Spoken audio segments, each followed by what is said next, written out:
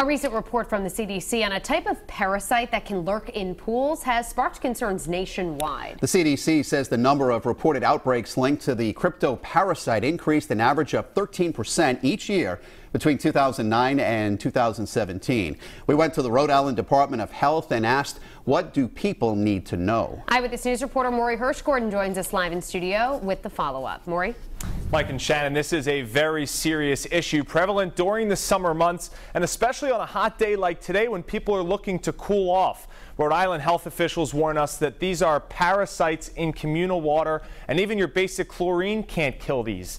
The parasite is called Cryptosporidium, crypto for short.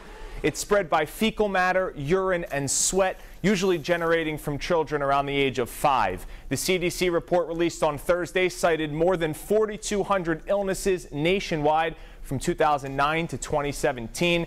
Tests don't always cover everything, so the RI Health Department says taking preventative measures like thoroughly washing hands and showering before entering the pool are crucial.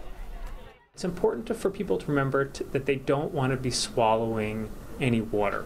That's one way that cryptosporidiosis can spread, is when people swallow contaminated recreational water. An important thing for parents to do is to make sure that they're checking their children to make sure that they're not contaminating the pool water for others. For example, if they're wearing diapers.